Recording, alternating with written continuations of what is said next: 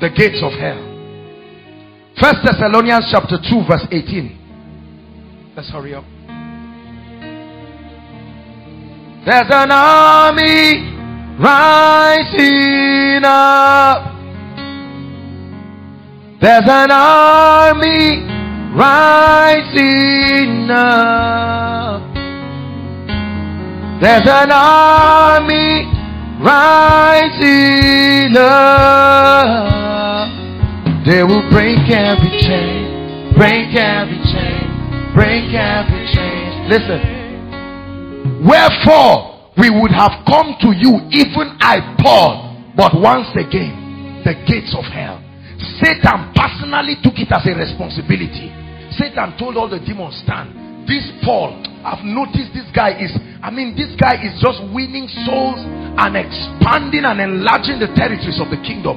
I will hinder him by myself. Listen, when you see people being challenged and confronted, shut your mouth. It's because they have, many of you have not received any confrontation. You think it's just because you are in Christ. It's because you have not done anything striking enough. At least start praying. Pray to a point that it generates fire and see what happens.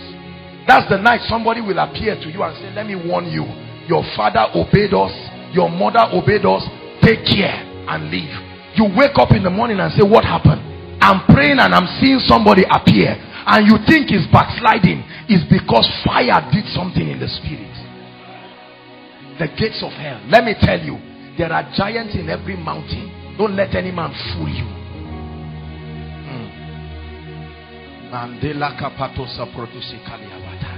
I pity any man of God that wants ministry, wants crowd, wants miracle, and will not pray.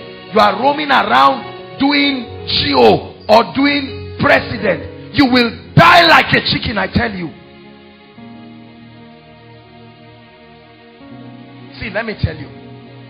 If you know how desperate Satan is to destroy your life, Satan does not mind if you die after Koinonia on your way going. That's when you will appreciate the mercy and the grace of God. Because for 1 month now you have not prayed, some of you, and you have traveled and gone everywhere, and yet nothing happened. Just a car. It's just because I'm in Christ.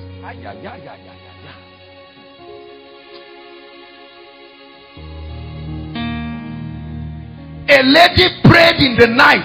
Brothers and sisters, prayed in the night. Physically, in the morning, her uncle called her and said, what did you do? Her physical uncle alive.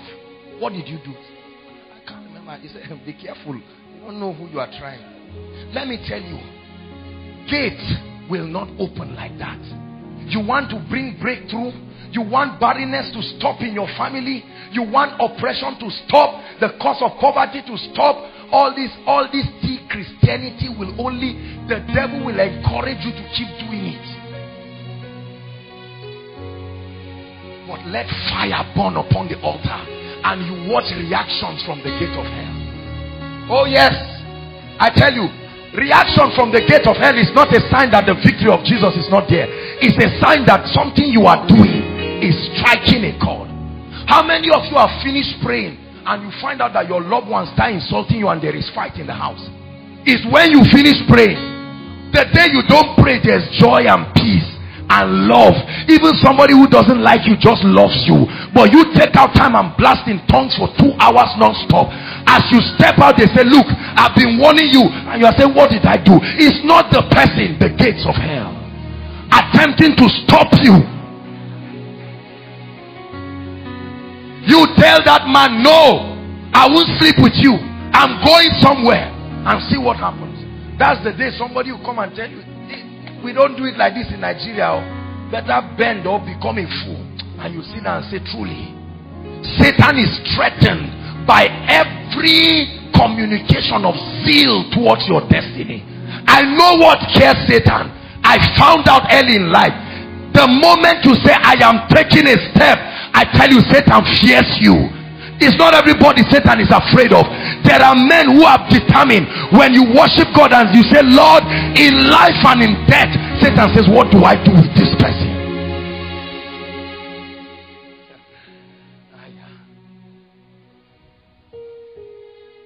Whether you pray or not, things are working well. I guarantee you it's because somebody somewhere is praying for you. A day will come, God will wake and say, Mr. Man, there are still other sinners getting born again. Your tenure of cheap playing Christianity has been expired. I said, it doesn't really matter. Oh God, I thank you. I love you. You're my king. You died. You've done everything. You will waste like a chicken. Especially, take what I'm saying serious. I'm not playing games. There is the gate of hell. It will meet you on the road to your job. It will meet you when you are about to give birth. One of our ladies just put to bed. Annie, worship team, bouncing baby boy. Hallelujah. At a point they were talking stories here and there, and she said she had a dream and she saw me. I thank God for using my face as a communication of victory and seriousness in the spirit. No, I say it with all humility. If you see me in your dream, before this, hear what I'm saying before you carry newspaper around and say you are programming all of that. Let me tell you, some of you are not serious with your destiny. Even you know you are not serious. That's why the gate of hell will pass you. You say, look, what of me? They say, no, you are not an issue. There is somebody we are looking for. Listen, may your life not be so cold that the gate of hell ignores you. You would think it's spiritual growth, but it's a sign of being so inert in the spirit.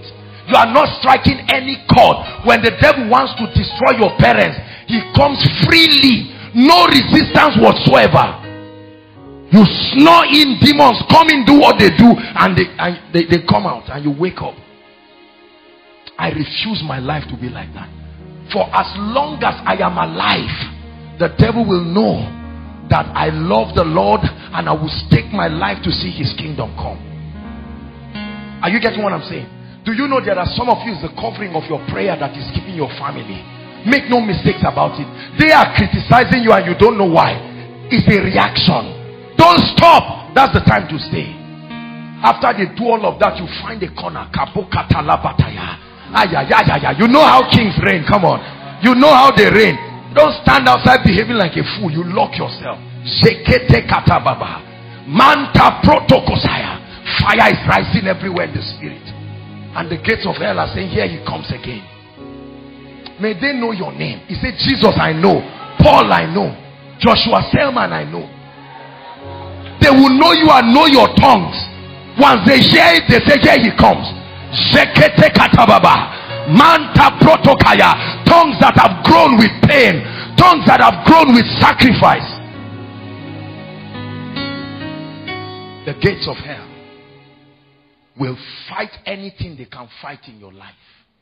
Please be aware of it. You may be as beautiful as the sun. You will watch men pass you like this. That's when it will occur to you that the God of this world can blind people's eyes. Hallelujah.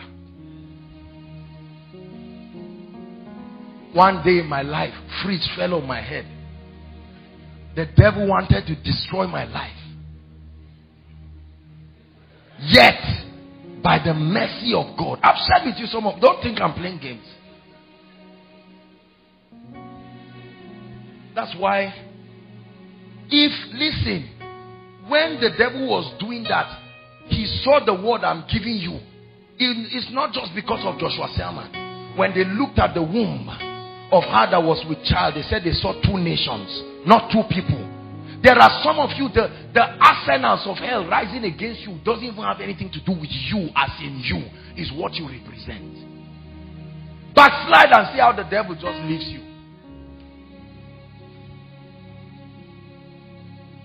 And upon this rock I will build my church. If you travel up and down and come back safe, it's not luck. There is a law of life. If you don't know it, you will keep being afraid for the rest of your life. Tomorrow we are going to Ogbomosho. Praise the Lord. To go and invade and set fire. Is fire all the way, brothers and sisters. To break every chain. Break every chain. May your appearance be the threat of hell in any territory. That when you show up, come on, Mande Katalabakaya. Look, There are some of you, the reason why God will insist that you marry somebody is because he's taking himself to that family. He packaged himself through you and he's saying go there, and you enter that family and you just discern the spiritual atmosphere and see chains that have kept people, and say, for introduction, welcome note, Zekete katataba manta pratosketa emprotoskete kelepata. Lift up your heads, all ye gates. That's introduction. But why has your life not posed this kind of threats to the gates of hell? Hallelujah. Moses threatened the devil. When he died, Satan took his body, his dead body. They were fighting over his dead body. Satan says he's dead. I still want it, because if he resurrects, I rather carry it and keep it and make sure nothing happens. The dead body of a man. Elisha died and his dead body still brought somebody back to life.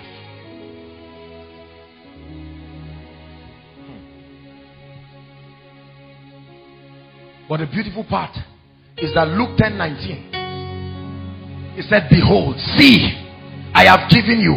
Whether you know how to access it or not is not the issue, but I have given you. He said, behold. When the Bible tells you behold, it means see. Conceive what I'm saying as a reality in your spirit. It's not just open your eyes and see. You are already seeing. You are not blind. Behold, manta katayabada, I give you, I confer upon you power to tread upon serpents, scorpions, and over how many? All the powers of the enemy. The word power there is the word exousia, authority. I give it to you, Joshua Selman, because you will need it. You will never be able to advance Koinonia without that power. There are gates that will rise. There are gates over Zaria. Don't think this crowd gathering outside is just because Satan was asleep. There is a force. We know where we do it. When the prayer band comes together on Tuesday, as they lift their voice, something is happening. And while you are there in your room, some chains just break, and you say, let me go for Koinonia today. And something wants to keep you, but God will say, come, come, come. Listen, please let me submit to you in all sincerity. If your prayer life is dead, use this meeting to jack it back to life. I'm not playing games. This is not an issue of I'm called into the ministry of prayer. Nobody is called into any ministry of prayer. Everybody is called into the ministry that will make Jesus come. The advancement of the kingdom. He didn't tell some, let me teach you how to pray. The rest, go fishing. He was talking to everybody. You see the importance of prayer. If you are not told this, let me tell you, what I'm doing to you is imparting the spirit of prayer and supplication. If I don't give you a reason to pray, you will never pray. All these lazy things people do around. And let me tell you something, a big secret. See, explore the mystery of night prayers. We'll soon do when there is a series on that.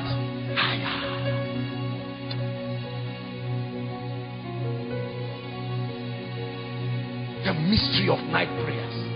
When all the noise and all the things that stop unnecessary angelic activities because of disobedience, those people are asleep and you are praying. You are just worshiping, putting worship like this.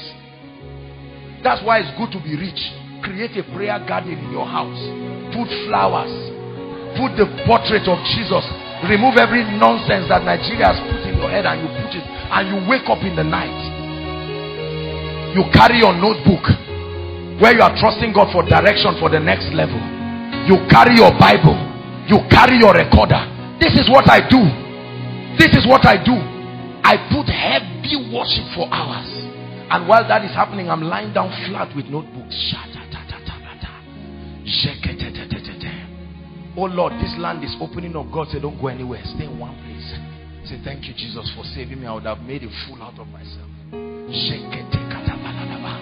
And God says, I want to do more, son. You are limiting me. You are limiting me. Expand your capacity. Thank God for what you have seen in Koinonia, but it's only little. And I say, Lord, supply the grace. And that heavy Shekinah comes. I lie down there, I sleep and I wake up. I sleep and I wake up. The body's tired. I say, sleep there. You're not going anywhere. That's what you do on your bed. You lie down and then you earphone and you sleep off. That is a basic level of spiritual growth. It's spiritual growth that is a reflection of laziness. You don't write your exams on your bed and say, bring my exam paper. No matter what the rain is, you get up. Please, are you getting blessed? I'm trying to impart some level of seriousness in us. Because this is how the great will reign. The gates of hell. Everybody say, I have authority. When I read this scripture years ago, it made me afraid. There are two words in this whole thing that makes me fear God. Not behold, not power, not all. By any means or any means. What does by any means mean to you? Is the part of scripture you understand that will open up. When the Bible says nothing shall by any means, it's a double confirmation. So in case anything happens and I didn't pray, Satan will still not use it as a yardstick, because the revelation of by any means is at work in my life. By any means. Whether by means of my ignorance or carelessness, that scripture still fortifies me while God is trying to restore me. Are you getting what I'm saying? If you only believe in the power, that's what you see. If you believe the by any means part, that's why some of you were almost sleeping with one lady one day. You two, you don't know what happened. Right? Never brought light or something. That's the power of God working. Don't just laugh. Come on, you know I will talk to you. Right? Or you were planning to go somewhere and rain fell without cloud. By any means, keeping you. I want you to realize that you truly have authority. Now, whether you have received it, it's one thing for me to give you this. It's another thing for you to receive it, and it's yet another thing to know how to use it. Are you getting me? Whether or not you refuse it, it does not mean I did not give you. He said, I give you authority. Thank you for watching this powerful video. I believe your soul, spirit, and body has been mightily blessed, revived, stirred up, geared, and set for transformation. I would like you to please stay tuned on Reflector Hub TV and get more blessed. I also like you to click on the subscribe button and also strike the notification bell so you could stay in touch and always updated with our daily posts. Remain blessed.